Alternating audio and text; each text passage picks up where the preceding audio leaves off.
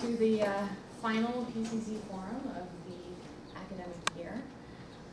It is my delight and true honor to be able to introduce Jacob Sherman tonight. And Jake is the kind of person that he seems to be well versed in every subject that comes before him, and always has something profound and meaningful to say, no matter if it's in philosophy, if it's in religion, if it's in the most recent movie that's come out. And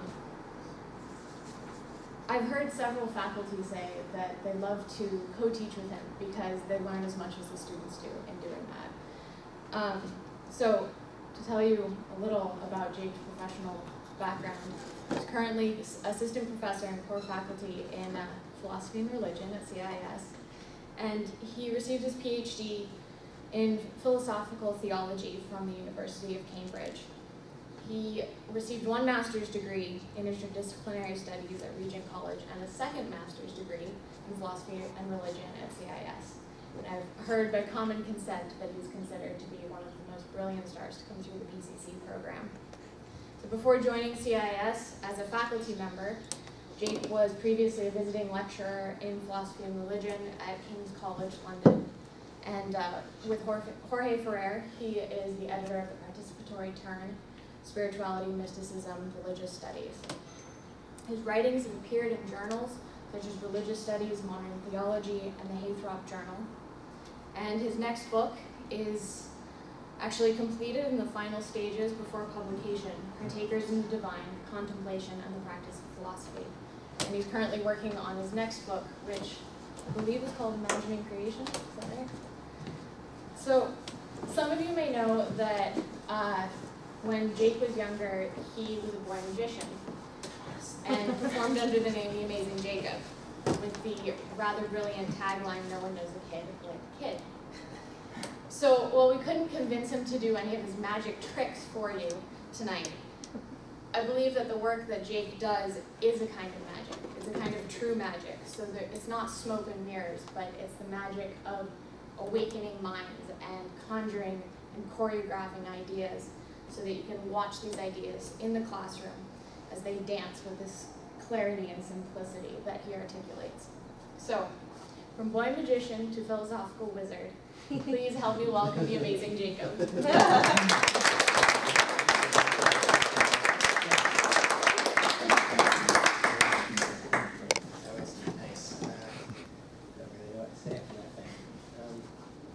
So I hope this works. I don't normally use a PowerPoint when I do a presentation, but I thought if you're watching this on YouTube, as the people said they were going to, I thought it would be totally boring if it was just my head.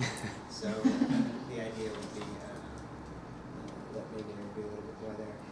And I also normally don't do much reading when certainly not when I'm in the classroom, but I couldn't figure out how to do this otherwise. So I may be reading for a while today, but hopefully when we get into discussion,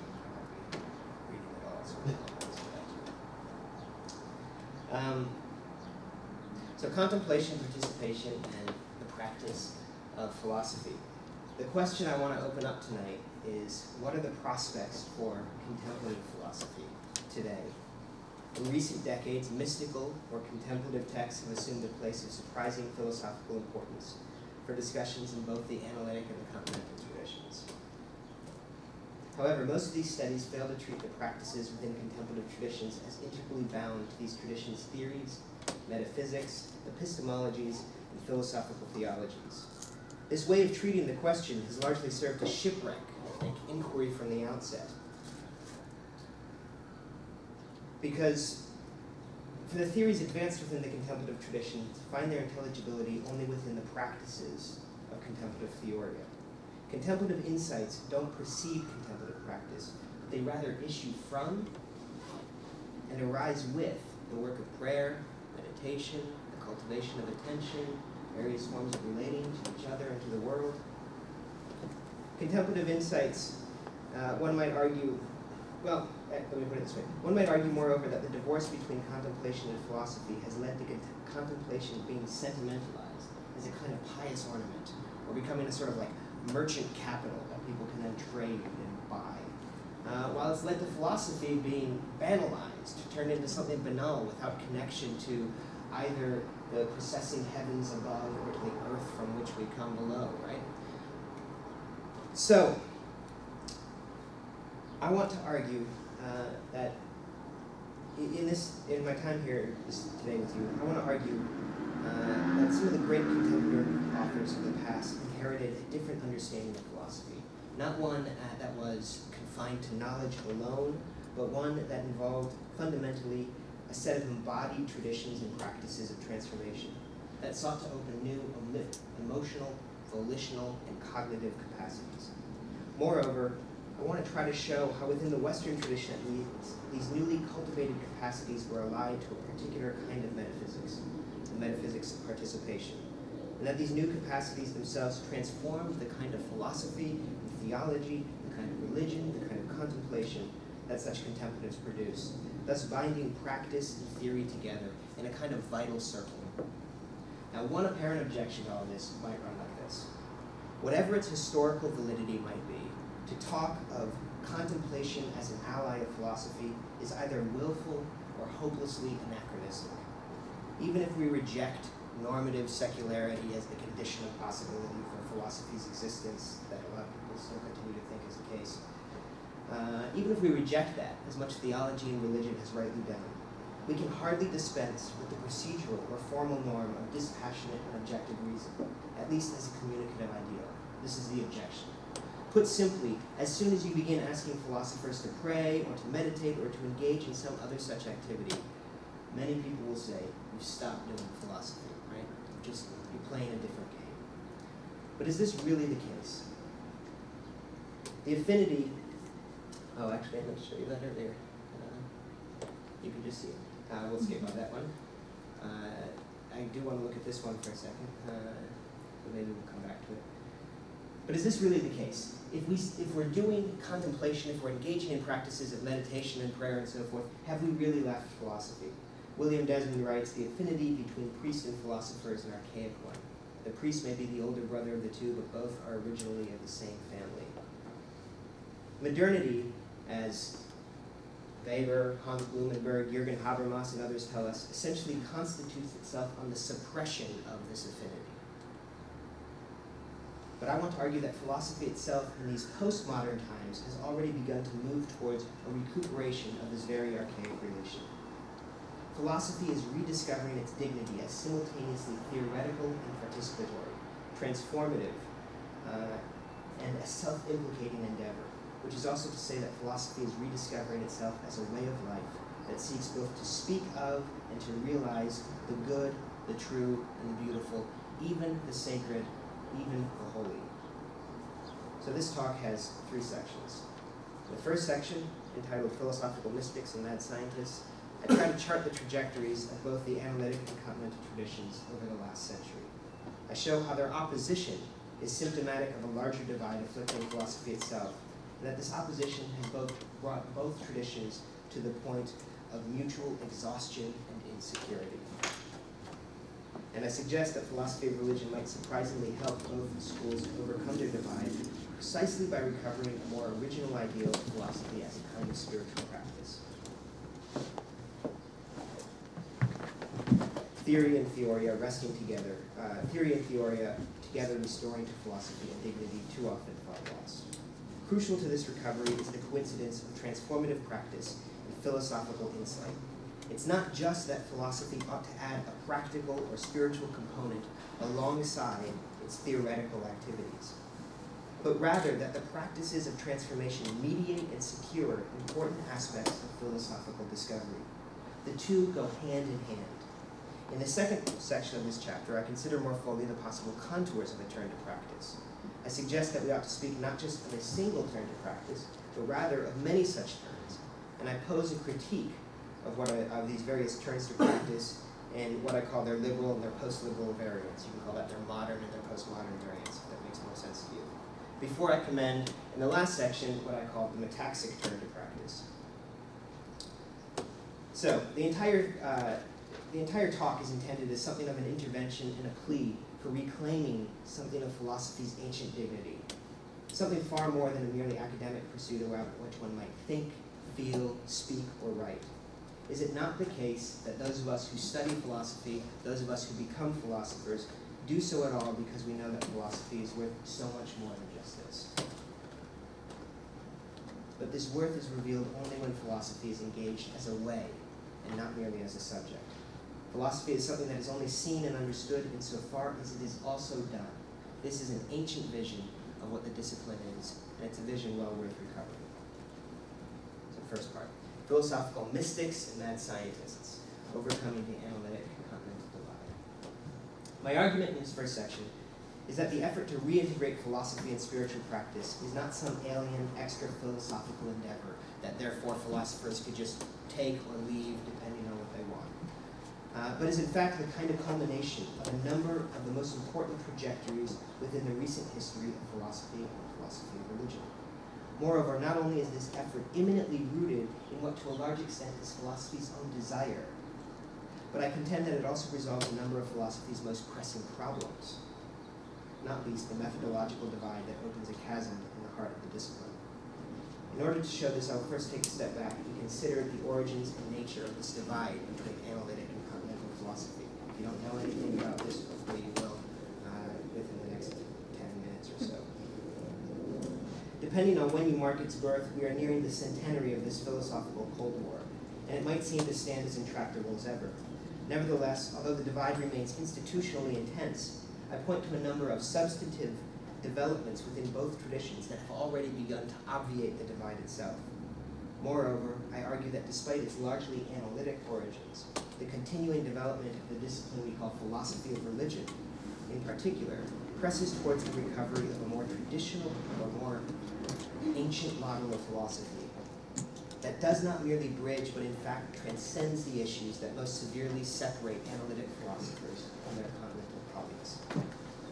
Indeed, although philosophy of religion once appeared to be a discipline almost at the heart of, in recent decades, the requirements of thinking the phenomena of religious life have provoked many philosophers of religion to challenge the perceived restrictions of analytic construals of rationality. If you know your analytic philosophy at all, you know oftentimes it's deeply cognocentric. It's deeply wedded to particular ideas about what counts as an argument and how rationality is to be perceived. And what I'm trying to point to is the way that diving in that direction, following that path all the way down while asking these questions about religions, has begun to open the discipline up from the inside, so that the effort to be rigorous is actually undoing the efforts to police rigor through a kind of logical measure.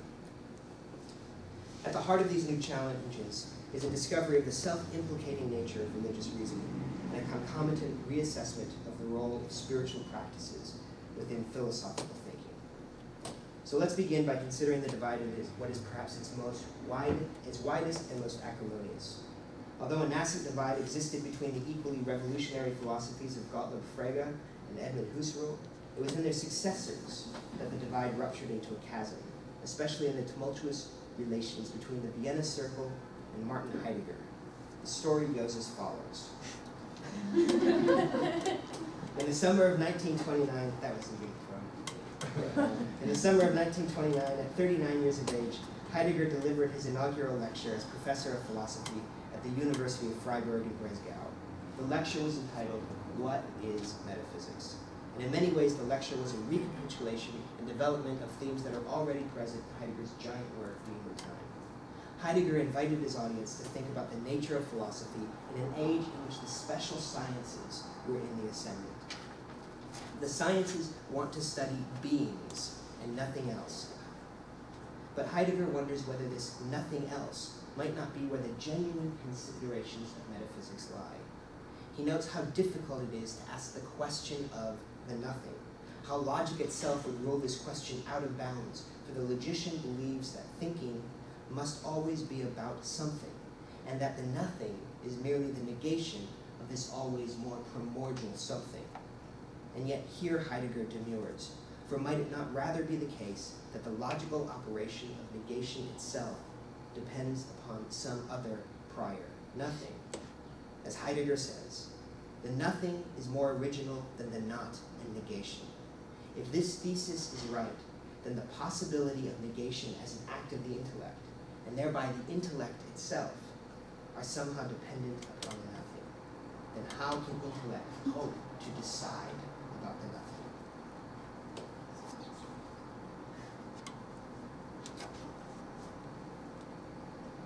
The issue appears to be that before the intellectual disclosures of theory, logic, and science, we first encounter the world in pre-theoretical modes of disclosure.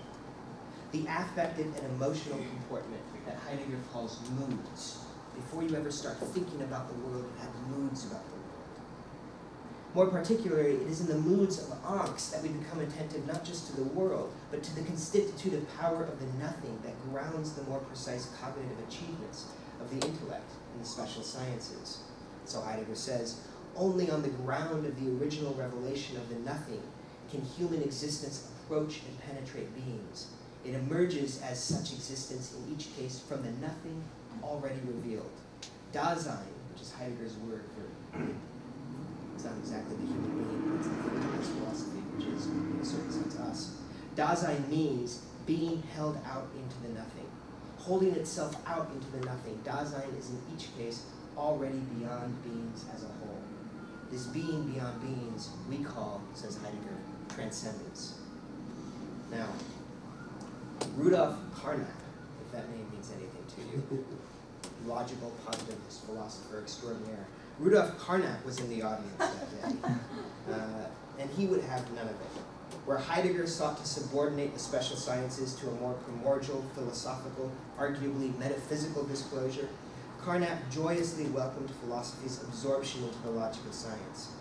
3 years after Heidegger's inaugural lecture, Carnap published his essay, The Elimination of Metaphysics Through the Logical Analysis of Language, in which he mercilessly lampooned Heidegger's assertion that the nothing noths.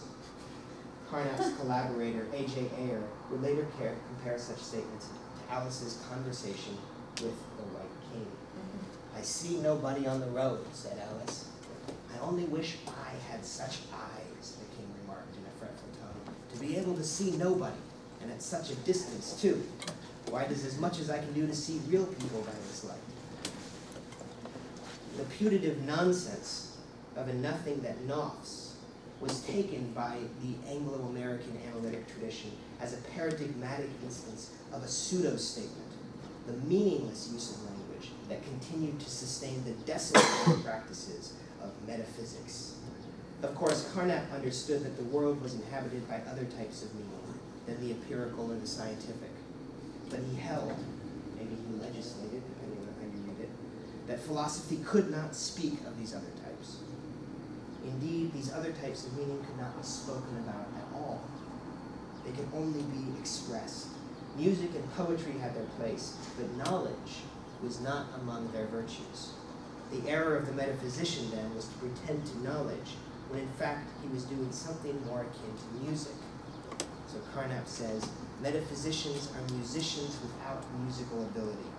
Instead, they have a strong inclination to work within the medium of the theoretical, to connect concepts and thoughts.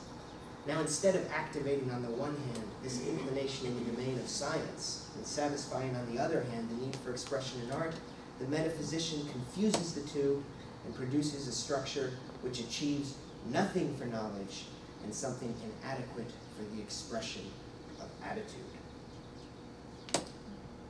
So to call a philosophy meaningless is to do something more than to dispute its truth. One can at least dialogue with those in error, but how does one converse with someone who's spouting nonsense? Interestingly, it wasn't only analytic philosophers who accused their continental counterparts of meaninglessness. The charge went the other direction as well.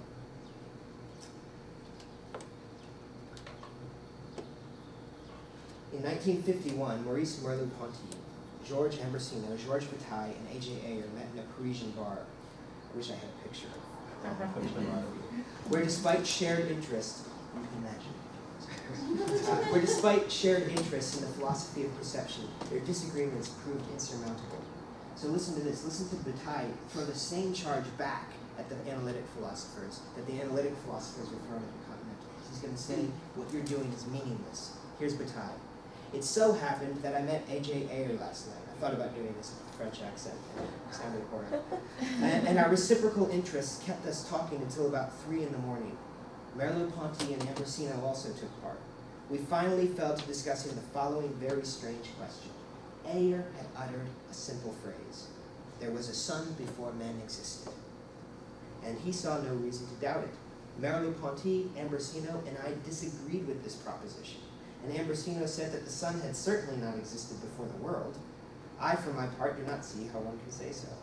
The proposition is such as to indicate the total meaninglessness that can be taken on by a rational statement.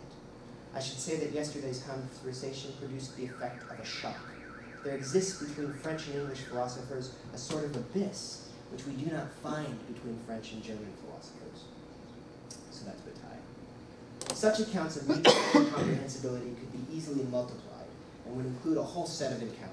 Heidegger's encounter with Cassirer at Davos, Merleau-Ponty's meeting with Gilbert Ryle, the contest between John Searle and Jacques Derrida in the 80s over speech act theory, or the attempt of Cambridge University to block Derrida receiving an honorary degree. And of course, there was the so-called hoax in the 1990s where someone punked the famous journal Social Theory by publishing a completely inane article that used a series of technical and jargon-filled postmodern words in the journal published it without checking out what it was about. It's supposed to be about quantum science and language. So despite the ubiquity and the acrimony of these direct encounters, there's reason to think that what Richard Rorty calls the tiresome analytic continental split is actually not nearly so wide as it may seem. Indeed, philosophers as different as the logician Graham Priest and the neo-pragmatist Rorty have noted striking parallelisms in their respective developments of the analytic and continental traditions. One way to understand this parallelism is to consider the conditions that gave rise to these two different tracks. As it turns out, both traditions arose in response to a very similar set of questions. In the closing decades of the 19th century, both Gottlob Frege and Edmund Husserl found themselves wrestling with the nature of mathematics, and subsequently with the nature of logic. And this led both of them to the persistent question of representation. How is meaning achieved, sustained, and understood in language and thought? How is meaning, in a sense, possible for human beings and language users like us? In order to tackle this common problem, the two German-speaking philosophers developed rather different toolkits. Frege pioneered the tools of modern and formal logic and the philosophy thereof, while Husserl developed what's now called phenomenology. What we should note is that in their origins, these two traditions were not chiefly opposed to one another, but rather stood shoulder by shoulder in opposition to stood shoulder by shoulder as two different means of opposing the earlier approaches of absolute idealism on the one hand, and what they called traditional philosophy on the other. As Carnap, Hahn, and Neurath wrote in the 1929 Manifesto of the Vienna Circle, looking back, we now see clearly the essence of the new scientific worldview. This is their quote. Looking back, we now see clearly the essence of the new scientific worldview, its opposition to traditional philosophy. And what was traditional philosophy? It was taken to be the philosophy that prevailed despite all of its tremendous diversity, from the time of Plato until Kant. It consisted in the establishment of special philosophical assertions, as opposed to the new philosophy, which kept itself only to the logical clarification of scientific propositions. Traditional philosophy, in other words, was metaphysics. Husserl's break with traditional philosophy was perhaps less severe. He thought that the transcendental phenomenology would fulfill what he called the secret longing of Western philosophy. But nevertheless, the break was there, and it was exacerbated by Heidegger and many subsequent thinkers within the broadly continental tradition. Both analysis and phenomenology then began their respective careers by breaking with what appeared to be the unsustainable project of traditional metaphysics. And once we recognize this initial affinity between the two traditions, the gestalt of their respective histories takes on surprising form. Suddenly, the similarities seem remarkable and pronounced.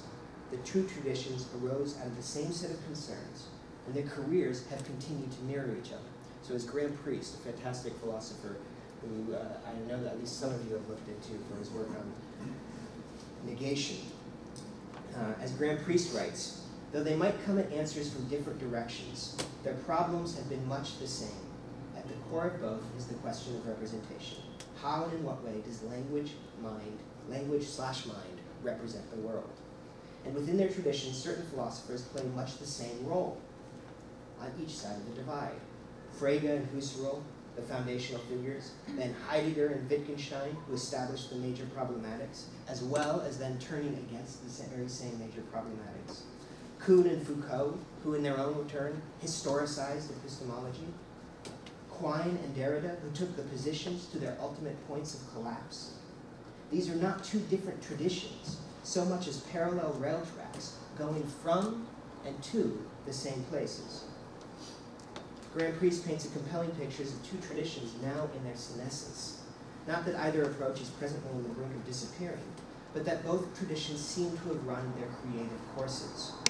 Both began the century in what Priest calls an optimistic phase, characterized by the belief that the new tools of either logical analysis or phenomenology would allow their adherents to solve at least a number of the most persistent philosophical problems.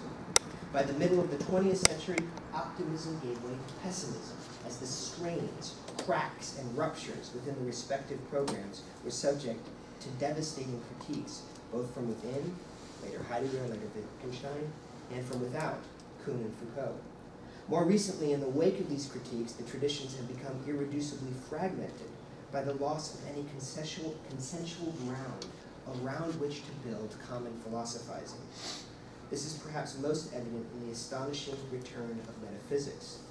For it was the rejection of metaphysics that initially validated both the creation of both the analytic and continental approaches as something other than traditional philosophy.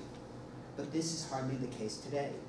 In the wake of Quine's naturalistic recuperation of ontology, Strawson's defense of descriptive metaphysics, and the revival of essentialism via possible world semantics, much analytic philosophy has become overtly, unashamedly metaphysical. On the continental side, one can point to the work of Gilles Deleuze, who always considered himself a traditional philosopher and a metaphysician. Alain Badiou's set theoretical recuperation of Plato, the presence of Whitehead and Isabel Stenger's and Bruno Latour, Zizek's Hegelianism, or the speculative ontology of Quentin Meillassoux. These different instances each signal in their own way a return to the possibility of metaphysics, along with the possibility, I would argue, of much else besides.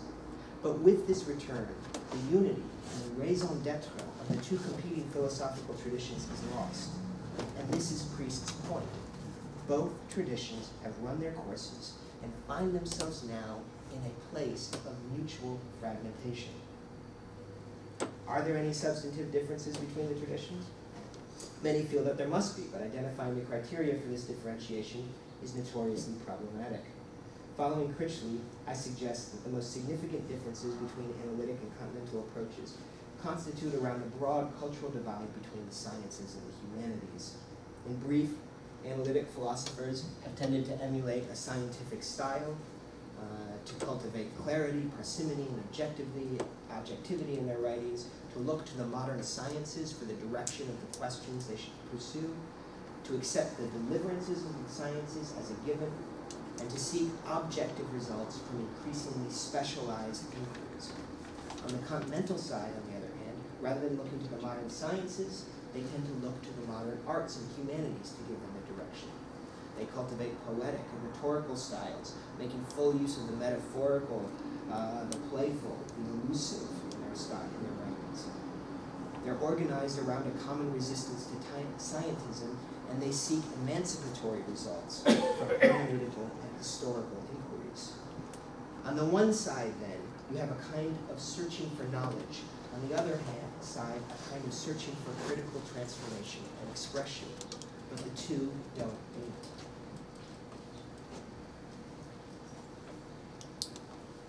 Philosophy of religion. Might philosophy of religion help to overcome this divide? At first glance, this seems to be an odd suggestion. In its early years, the renaissance of philosophy of religion that's happened in the last 60 years appeared to be a totally local phenomenon. Intense and vigorous within the Anglo-American analytic tradition, it went relatively unnoticed by philosophers hailing from the continental side of the divide. In such a situation, the renewal of philosophy of religion with the analytic school alone threatened only to widen the breach between the two traditions, rather than helping to overcome it. Well, let us complicate this picture. It's possible to tell the story of contemporary philosophy of religion in 3 chapters that unfold diachronically in roughly 20 or 30-year periods from the middle of the 20th century until the present. I argue that with the advent of each new phase, the substantive identification of philosophy of religion with analysis to core, full stop, has weakened. The first chapter begins in the 1950s. Telling the story of the phoenix-like rise of their discipline has become something like a rite of passage for analytic philosophers of religion. And while other details may differ, nearly all of them agree on the moment of birth. It was a series of debates that culminated in the 1955 publication of Anthony Flew and Alasdair MacIntyre's New Essays in Philosophical Theology. Intriguingly, as that volume makes clear, the battle that led to the reopening of the possibility of philosophy of religion in an analytic context is not altogether dissimilar from the battle that went on between Heidegger on the one hand and Carnap and Neurath and Ryle on the other. It's the same thing being played out over again. The issue was one of intelligibility, and the antagonists in both cases were representatives of the Vienna Circle. One of the co-editors, the atheist and positivist Anthony Flew, opened the volume with the charge that in the face of modernity, contemporary people of faith had so qualified their religious assertions that their religion had become merely a matter of picture preference. Right? They were epistemically so timid that what they were walking around with as their religion was a kind of feeling, at least they thought, that their religion was just a kind of picture preference. One of the contributors to the volume, R.M. Hare, seemed to confirm Flew's accusations when he rooted religious belief in what he called, he made up a word, he called it a blick, B-L-I-K, which he defined as a sort of attitude or perspective on the world that is not based upon reasons at all, but still shapes our feelings and responses to events of the world. For Hare, religious belief was avowedly not a hypothesis, but was rather understood as something that came to a fundamental attitude. Your religious blick is the attitude you carry around with you in the world. Some people have a capitalist blick, some people get some people have a kind of Buddhist blick, some people have get a particular whooshiness when they listen to the Grateful Dead, right? It's just all a kind of religious blick with no justification. So clearly the specter of logical positivism was in the air, but it was Flew who perhaps unwittingly helped to exercise that spirit when he pointed to the weakness of Hare's approach. If for Hare religion is reduced to a blick, then asked Flew, how is Hare in any sense a religious person? How can he call himself really a religious person if he's just saying, it's the kind of attitude I have? Basil Mitchell, by contrast, an Oxford theologian who was in the volume as well, provided a more robust defense of faith when he argued that the existence of evil didn't count against one's belief in the existence of God, the validity of which he rooted in a commitment formed upon the basis of an encounter, right? Something that happened in life. Flew was totally unconvinced, right? Flew thought Basil Mitchell's argument was kind of complete crap. And he accused Mitchell of improperly weighing the evidence. The problem of evil, said Flew, overruled whatever evidence there was for God's reported existence or encounter. But, and here's the point, as one philosopher comments, what should not be overlooked in this response is that in giving it, Flew has fundamentally shifted the terms of the debate, and he's shifted them now in a very traditional direction. No longer is it being said that theological or religious assertions are meaningless because unfalsifiable. Rather, suddenly, the claim that is in light of the evidence, they must be judged false. So my point in telling you this whole story is this. At the very birth of analytic philosophy of religion, philosophers of religion, because of the thing they were encountering, were already overcoming the analytic constitution of philosophy by resuming philosophy in a more traditional mode, right? They were moving beyond the sense that what we're just dealing with are language games that could be meaningless, and suddenly found themselves forced, because of the ultimacy of the issues that matter, forced into something like the way philosophy used to be done. Now, to be sure, in the years that followed, Anglo-American philosophy of religion remained culturally bound to the analytic tradition, and it garnered most of its success through a careful negotiation of the possibilities within philosophical analysis. They spent a lot of time doing modal logic and probability theory and philosophy of language and other things like that, especially through the 70s. By the late 70s and 80s, however, a new chapter opened. Suddenly, philosophers of religion began to explore more specific doctrines, practices, and issues arising from within religious communities themselves, rather than merely responding to an agenda set by the critics within the academy. At the same time, philosophers of religion began to look carefully at their classical predecessors in the medieval and early modern period for insight and inspiration. This emboldened phase can thus be considered not only as the continuing resurgence of philosophy of religion, but as a genuine return to the kind of philosophical theology or philosophical religion that had been practiced in previous ages. Nevertheless, the retrieval was incomplete. If you pick up text from this period, it'll be easy for you to notice. Philosophy of religion retained an almost exclusively propositional character, arguably as a result of it being beholden to an overly intellectualist account of anthropology, what Genevieve Lloyd calls the man of reason, who stomps through the history of philosophy as if he has a kind of objective Cartesian picture of everything that can be expressed in propositions that might either be true or false.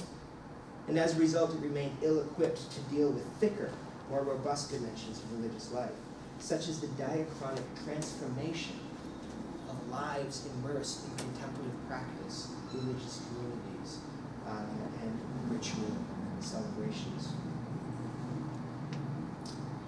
Philosophy with a capital P. We can, however, already begin to discern a third, still nascent phase in the career of modern philosophy of religion. Of the last 2 decades, a diverse set of prominent philosophers have begun to radicalize the concern with religious epistemology in order to argue that one's affective, intentional, and attitudinal dispositions might alter his or her ability to discern what nevertheless remain real religious or spiritual truths. So I could give a whole set of people who do this, but we'll skip by them. All of these people, though, who I could tell you about, largely identify themselves with the analytic traditions, but their explorations take them decisively beyond analysis. What lies beyond analysis, however, is not phenomenology or some other iteration of continental philosophy, but rather a robust recovery of philosophy in its more ancient mode, a traditional approach to philosophy that was already arguably forgotten before the 19th century ever began. Neither an armchair exercise nor the handmaiden of the laboratory, philosophy in its classical guise was, as Pierre Hadot reminds us, a way of life. Certainly it discovered and propounded what it took to be truths, but this propositional aspect was inextricably tied to the integral transformation of the philosopher's entire being in his or her noetic, affective, corporeal, and communal dimensions. For the moment, let us call this classical model philosophy with a capital P. By recovering philosophy with a capital P, philosophy of religion begins not so much to bridge the analytic continental divide as to obviate it or to transcend it entirely. Suddenly you don't have people seeking knowledge on the one hand and transformation on the other. Knowledge and transformation are co-arising in this more traditional mode of practice. In recent years, the recovery of philosophy with a capital P has become something of a groundswell. It might even be appropriate to call it a paradigm shift, albeit one that remains diffuse and hitherto unnamed. This development is especially pronounced in the recent work of the eminent analytic philosopher and epistemologist Paul Moser. In his book, The Elusive God, Moser calls for a radical revision of what he calls religious epistemology, based upon a new analysis of the role of volitional transformation in the reception of, quote, purposively available authoritative evidence. May not be your favorite way of talking, I'll try to follow it for a second. What kind of evidence, Moser asks, should philosophers expect from the divine? Until recently, philosophy of religion seems to have either repudiated the search for evidence at all, or it has demanded a kind of spectator evidence, upon which all supposedly rational parties would be able to agree. Bertrand Russell, for example, falls into the latter category. When asked what he would say to the deity if he were to meet God after his death, Russell replied, "Not enough evidence. Not enough evidence." But Moser is unconvinced. Not enough evidence for what? In my own words, Moser's point is this: to apply the same hegemonic standards of rationality to all areas of inquiry, regardless of diverse subject matters and different objects of belief. is to cripple inquiry from the outset. Far from securing epistemic justification, such a monolithic approach to rationality is itself unjustified and fails to attend to the way that particular modes of rationality have to be suited to particular modes of inquiry. Moser is especially focused on the role of desire or volition in the knowledge of the divine. We need an account, he argues, of the conformal reception of divine evidence that recognizes the way in which human beings must become attuned in their wills and their hearts, as much as in their beliefs, if they are to receive the evidence offered. Indeed, for Moser, this confirmation of the heart and mind to a divine reality is itself the most significant form of its evidence. The problems raised by the philosophy of religion have been a motor for a recuperation of the self-implicating and transformative but still realist approach to philosophy. And the recovery of this realist philosophy moves one beyond the exclusive either-or of the analytic and continental approaches. I've focused so far on those hailing from within the analytic tradition, but this philosophy of religion prompted retrieval of philosophy with a capital P is happening on the other side of the disciplinary divide just as much. Moser's work, for example, could be fruitfully compared to certain aspects of the more continentally inclined, what some people call him post-analytic, Charles Taylor. Towards the end of a secular age, while discussing the underdetermination of contemporary disbelief, by precisely the scientific evidence that skeptics claim compels their disbelief, Taylor draws what he calls the Desdemona analogy. What makes Othello a tragedy, and not just a tale of misfortune, is that we hold its protagonist capable in his too ready belief in the evidence fabricated by Iago. He had an alternative mode of access to Desdemona. You know, the story, Desdemona, Iago has basically led Othello to think that Desdemona is being unfaithful, but of course she's been pure of heart the entire time, and she's protested over and over again to Othello, and Othello won't believe her. So Taylor's point is that what makes it a tragedy is not just that he doesn't believe her, but that he's culpable in not believing her. He had an alternative mode of access to her innocence in Desdemona herself, if he could only have opened his heart or his mind to her love and devotion. As regards our belief in the sacred, as regards our belief in God, as regards our belief in divinity and enchantment, or the lack thereof, we are, claims Taylor, in a place quite similar to that of Othello. Our disbelief is rooted in our exclusive attention to what Taylor calls external sources, and what Moser refers to as spectator evidence. But it is precisely our disbelief that underwrites our decision to attend only to these external and spectator forms of evidence. As Taylor writes, once you accept unbelief, then you will probably also accept the ideology which accords primacy to external sources, which deprecates the internal ones as incompetent here, following our own modern code of honor, that of the adult, rational subject of knowledge. And here you should hear echoes of Genevieve Lloyd's critique of the male philosophical subject again. In order to see the evidences of faith, one must be willing to leave behind the fiction of a generic adult rationality that judges all things by the accumulation of more and more spectatorial evidence.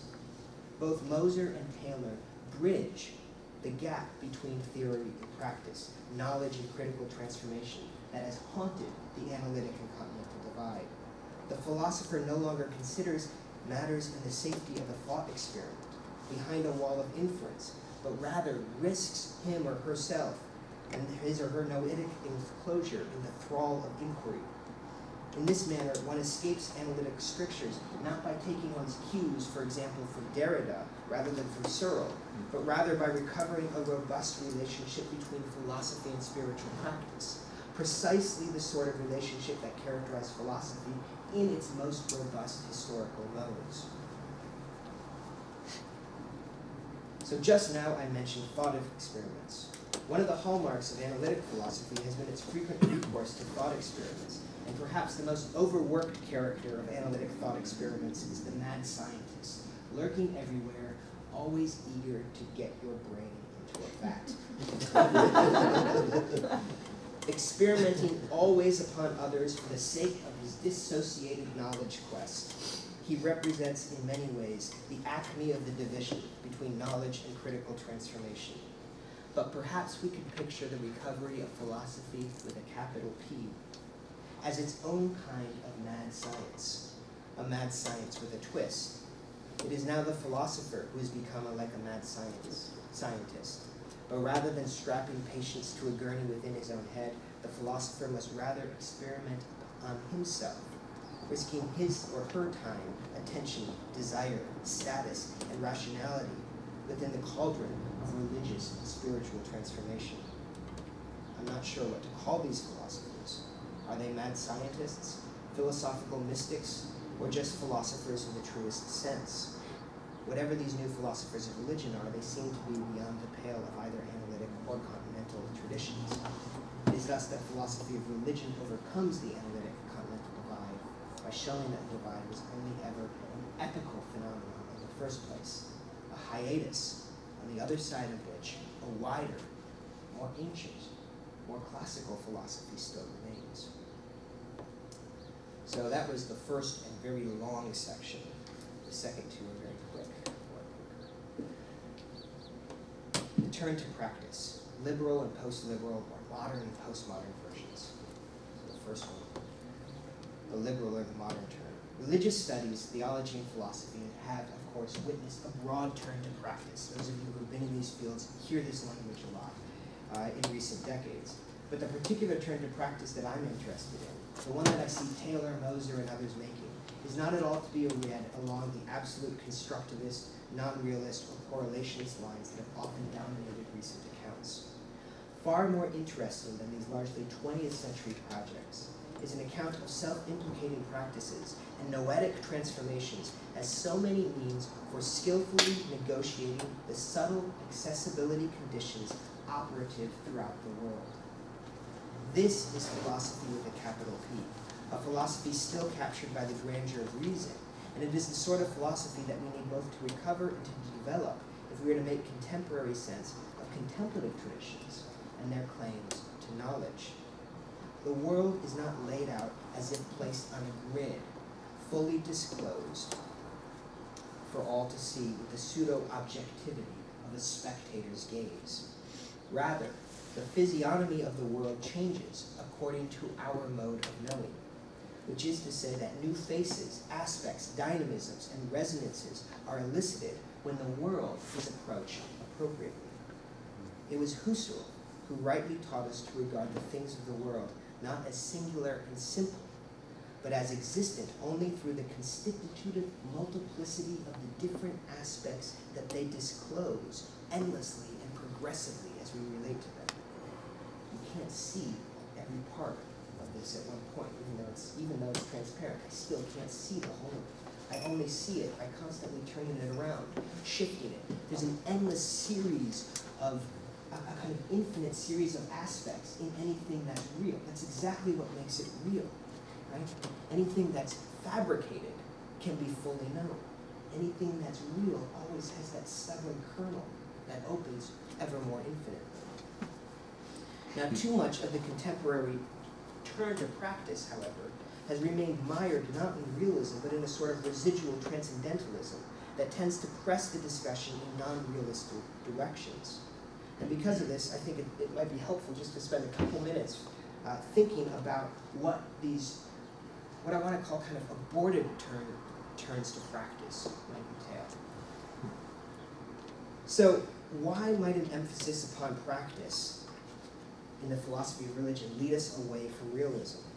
The culprit, as Paul MacDonald Jr. has recently argued, is a reification of the self-world divide, which in philosophy of religion is subsequently doubled to include the self-world and then also the self-God, or you could say the self-spirit, self-divine divide. So you can trace a familiar trajectory from Descartes to Hume to Kant. But the emphasis is placed in each instance upon the consolidation of the subject as inviolably bounded, or to borrow Charles Taylor's apt description, buffered, a self that surveys the world from a distance and sees itself as invulnerable, as the master of the meanings of things for it. According to the standard reception of Kant, Reason knows only that which it is able to experience, and it is only able to experience that which it also produces by a schematization on the one hand and the imposition of categories and concepts on the other. Don't worry if you don't get all the vocab. The point is that reason only knows that which it pulls out of itself. We can only experience that which we are like. There's a certain sense in which I think that's true. But the achievement of the modern buffered self lies precisely in the suppression of the resonances between the subject and the world which it inhabits. For only in this way can absolute freedom, which is what the early modern philosophers were so often after, only in this way can absolute freedom be preserved. If then we are to preserve both freedom and the undeniable fact that we do seem to experience a world, we can only do so by first reducing what is experienced to what the self autonomously filters, orders, constructs, and constellates. The end result, we only ever experience what we construct. And the cost of all of this is high. We never in fact know the world in itself at all.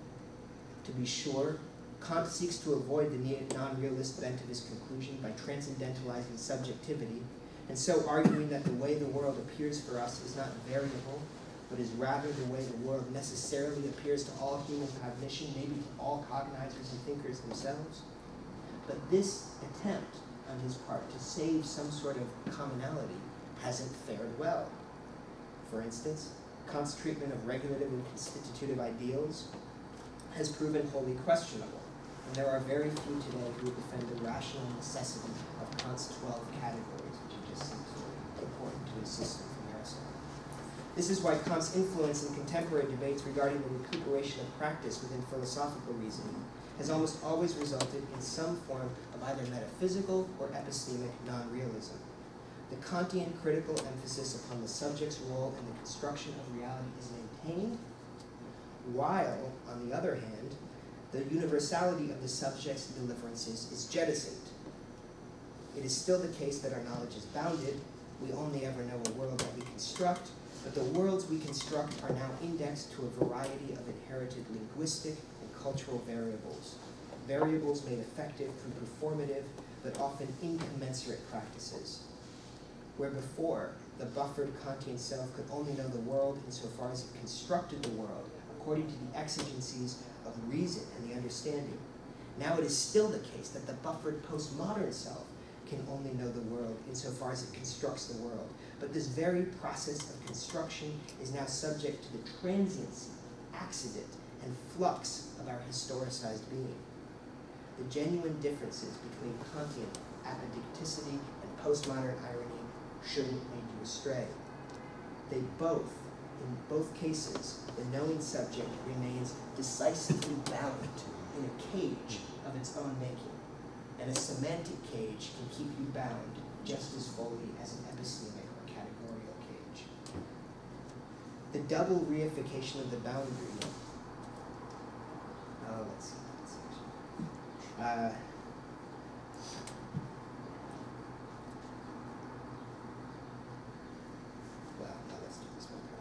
The double reification of the boundary is especially evident when we turn to theological or religious questions.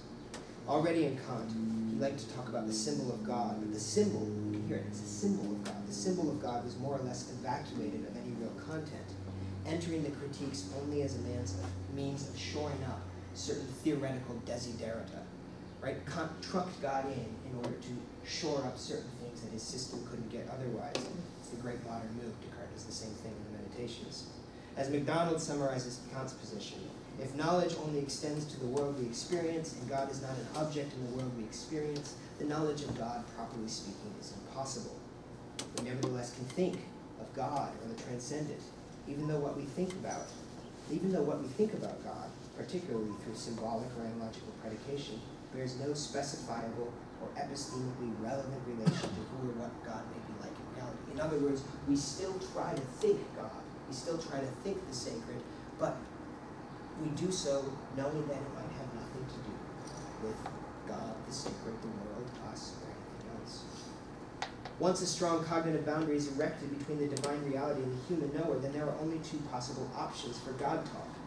Either we draw God within our immanent cognitive boundaries, making God wholly subject to whatever forms of determination also subject human minds, or we place God entirely outside of the boundary, rendering God utterly inaccessible, wholly other, tout autre et tout autre. The two options are not mutually exclusive, and much 20th century theological reflection has involved a shuttle between these two strategies. God as either the immanent symbol of our highest ideals, or God as the wholly other, leaving us finally in the midst of a dizzying religious paradox with no apparent way to escape.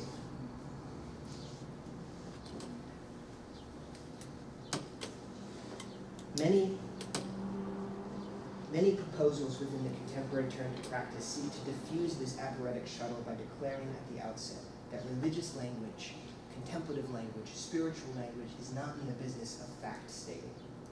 On this account, one need hardly worry about our inability to identify the sacred or our penchant for constructing gods of our own making. This is simply how religious language works. For example, throughout his many writings, Don Cupid, who was the dean of my former college, Don Cupid argues that the meaning of the word God is to be found simply in the way it orients speech and life. Quote, God as a regulative ideal or a moral postulate. This is why Cupid claims we become like gods. Mm-hmm. To believe is simply to commit ourselves to creating a world in accord with the God we claim to worship. As Cupid writes, in religion, myths supply the world, and myths supply archetypal patterns that are intended to be reenacted in the lives of believers. You're supposed to play God, for God's sake, says Cupid. For Cupid, the real meaning of religious dogma is not found in any sort of metaphysical or cosmological plane. Dogma must be translated into spirituality, but spirituality is then translated into a series of practices or expressions of feeling. Cupid's approach is extreme, but in this way it reveals with particular clarity the operative logic within what we can call the classical liberal turn to practice. For the classical liberal or modern turn to practice, orthodoxy merely serves the truth, or orthodoxy merely serves the real truth of religion, which is orthopraxy, right? The whole point of everything you believe is to get you to act in a certain way. But the way you act isn't subject to anything, right? Those actions can be determined, just like in our own hair, as a kind of blick. Some people want to act in accordance with the capitalist sacred, right? And there's a kind of frisson to buying that people can get and feel a sort of relief through that. Some people want to act in accord with a more Advaita Vedanta way. Some people are drawn to certain fundamentalist expressions, etc., etc.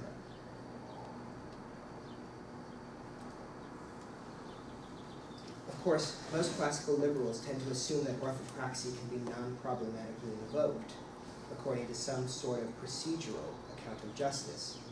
But Cupid is more honest than this, and he calls what he advocates a kind of nihilism. If there is finally no grain to the universe, no real, or what largely amounts to the same thing, no cognitive access to the real, for what could it mean to say that although there is a real, we can know nothing of its being or its effects? Then orthopraxies, various forms of practice, are nothing more than the assertion of our own individual or communal constructions. And so it would seem that according to the logic of the classical modern or liberal turn to practice, voluntarism, the expression of your will, becomes the real secret of what religion is about. Now there's a second form, a kind of postmodern form of a turn to practice that calls itself the post-liberal turn to practice. And this involves, I won't walk you through the entirety of George Lindbeck's approach to this, but this involves a recognition that practices, Lindbeck wants to recuperate a way of saying the world might really be in accord with who we are, by saying that our truth statements, when I speak, my grammatical, cultural approach to speaking the truth, is determined by whether what I say accords with how my community acts. So the point of this sort of postmodern or post-liberal approach would be to say, if Cupid and those like Cupid say, finally, we just get to say whatever we want, we express our own desire in the world and try to construct a world accord with that to make ourselves gods accord with our own desire for the remaking of the world, The post-liberal approach says I'm part of a community in the first place. And truth, for me, is vouchsafed by what my community is capable of saying. It's a version of what Rorty says, when Rorty says truth is what your peers let you get away with. Except for Rorty, your peers are democracy, right? For Rorty, your peers are the American democratic educated polis within which we dwell. For these religious studies and theological scholars adopting the postmodern, post-liberal approach, your peers are your community of practice. But in either way, you're still not diagonalizing outside of your language. You're not getting outside of the circle, the buffered self, in various forms that it might take, right? And one way to think about it is that the buffered self has grown increasingly diffuse. The self starts out buffering itself with a kind of Cartesian or Kantian armor, right? And it thinks everybody comes with the same shell into the world. Then it starts saying, no, the self is buffered with my own particular language use. And then, so it's all English users or whatever have this kind of grammatical, cultural, linguistic buffer to it. But then you widen it even further and say, well, it's how language is used by my community. Something's intervening, but you're still not getting outside of the way a group of us happen to interact with each other.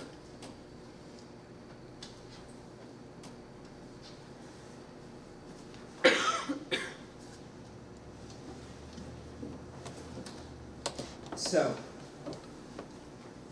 if this is the case,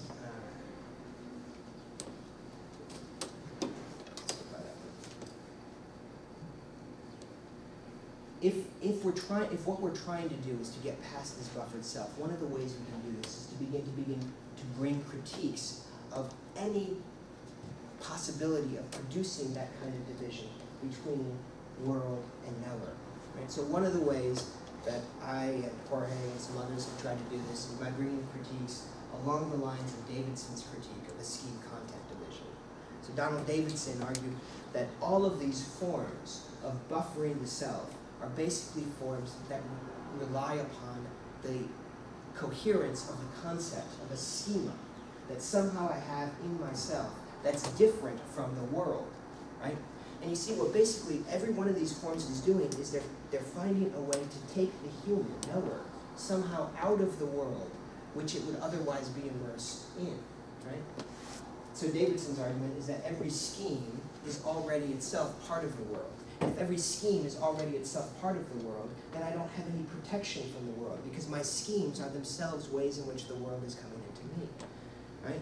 And once you start to dissolve that circle around the self, you move from a buffered self back to what maybe the self never actually stopped being in the first place, a porous self, which is a self in the midst of a world that's interacting with it and exerting influences upon it. If this is the case, then we're thrust back into a much simpler theory of truth, one devoid of epistemic intermediaries between our beliefs and the objects of our beliefs.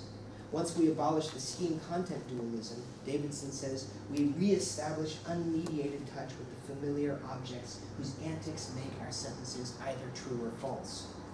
This is not a return to naive realism or to some sort of positivism, for along with ridding ourselves of the notion of conceptual frameworks, we also relinquish the now redundant concept of uninterpreted reality, the sort of reality presumed by the reductionism of a spectatorial gaze. Instead, we find ourselves confronted with a world that not only invites, but even demands speculative and metaphysical supplement. A world that is already, as a world, generating theory.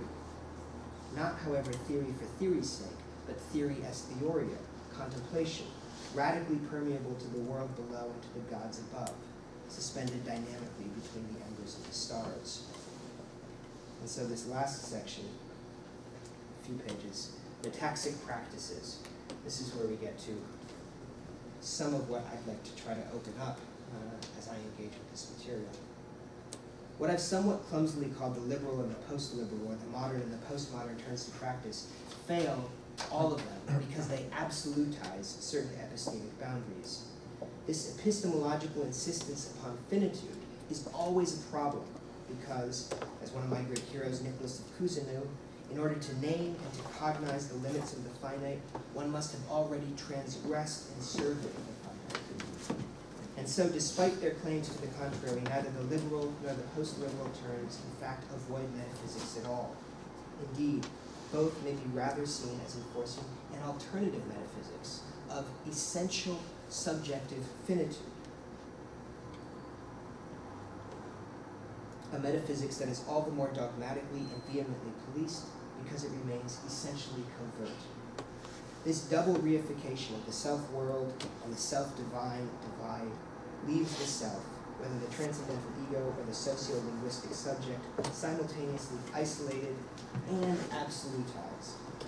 In the absence of access to what lies above, the trans-rational, the trans-personal. In the absence of access to what lies below, the pre-theoretical and the pre-linguistic. Both the liberal and the post-liberal turns to practice at end regard the anthropic middle as self-referring and self-mediating, a conclusion that the German idealists were maybe the first to draw. But when the middle is taken as absolute and self-mediating, it not only subjects us to aporia, problematics, but also tends to evacuate itself. As self-mediating, the middle exists only as a vanishing mediator. It disappears. Logically, even grammatically, the middle can only exist by virtue of its tensive relationship to both its predecessors and its successors. This is why within classical philosophy, especially under the influence of Plato, the middle, the metexy, was taken to be chiefly the realm of participation, the thexis. And it is this participatory middle that I want to commend as a way of recuperating the role of spiritual practice within philosophical knowing. This is not a new idea or a passing philosophical fad, but is the way that philosophy first constituted itself in the persons of Socrates and Plato and the traditions that they began. Indeed, it may be that by living into this participatory middle, philosophy with a capital P reconstitutes itself even today. But what is the middle? In the midst of a variety of discourses on the nature of eros that make up Plato's text, the Symposium, Plato introduces the symbol of the middle when he has Socrates choose not to craft a speech of his own about eros, but instead to recount a conversation he once enjoyed with the priestess Diotima.